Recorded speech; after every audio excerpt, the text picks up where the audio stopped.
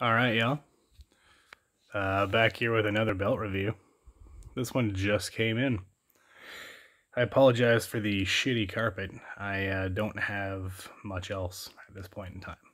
My family is in the living room, and this is where I am, my bedroom. Alright, so what we can have here, as I'm sure you can see, is everybody's favorite version of the World Heavyweight Championship. The WWE version, yay! Of course, sans nameplate, because this is a used version, and well, my nameplate is still coming. No, it will not be personalized, it will be an Edge rated R nameplate, because Edge, that's why. So I guess getting started here, this is the Figs Ink version. It's 2 millimeters, as you can see. It's not the thickest plate in the world, but it's still got some weight to it though, which is nice. And again, the etching on this isn't 100% the greatest thing I've ever seen. It's pretty shallow, but the wrestlers all look pretty good. And yeah, you can see that there, and that one. And then if we go down here, you can see some of the tooling on the strap there. And I got a cat in here now too. And there's of course one snap box, the 5 and 5x8. Now, some of the touches on this strap are quite nice. A little bit of tooling there on the ends. You can see a bit of snap button damage there. That probably happened in shipping, but it's all good. And yeah, that's my cat. Come on, Swaggies. Howdy here. Good girl. But yeah, there's some more of the tooling on the strap there. And again, these gems and the grommets are super nice. Quite happy with them. They are a lot bigger and shinier than I thought they were going to be. So we'll just flip this over here and show you the official mark. That's the Figs Ink. Not exactly sure when this one was made. It says copyright 2004, but I'm pretty sure they all say that.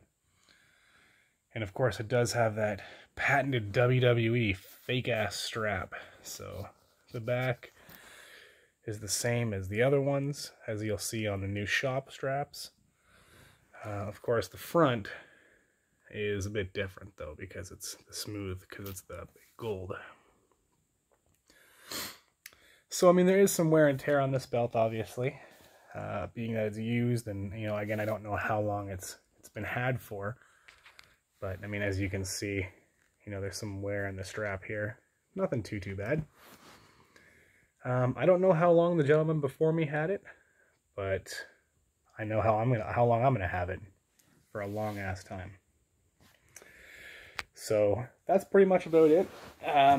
I haven't seen the commemorative version of this belt, but I do have the commemorative version of the White Intercontinental Championship. And, I mean, the plates on it look great. It's definitely not nearly as heavy as this guy, nor near as shiny, obviously, because it's, you know, painted plastic. But I do gotta say, you know, obviously the metal belts are much better than the commemoratives. Once I get my shop Intercontinental replica in about a month or so, I'm going to put up a review on that side by side with the shop commemorative replica. So keep an eye out for that. But I mean, in terms of, you know, in terms of metal belts, I got to say this is probably pretty much up there. You know, I've got a couple of brass belts through Fight Night belts, and they are also absolutely fantastic. Everybody knocks brass, but I'm telling you right now, man, the two that I've picked up from Fight Night are second to none. I mean, I've seen a lot of good zinc belts, including this one, but the reviews on those ones are going to be coming up. Actually, you can probably see my Big Eagle one already. So check that one out, and the Winged Eagle one will be coming. Again, just one last look overall of the championship here. One thing I did just notice here is that it looks like there's a little bit of fading or tarnishing on the plate right here. The gold plating's probably coming off. Again, no big deal though. So just giving you a bit of a look. There's your famed logo. And boom. Loving it. All right. Well, thanks once again, guys. If you have any questions, throw them in the comments. We'll talk to you later. Bang, bang.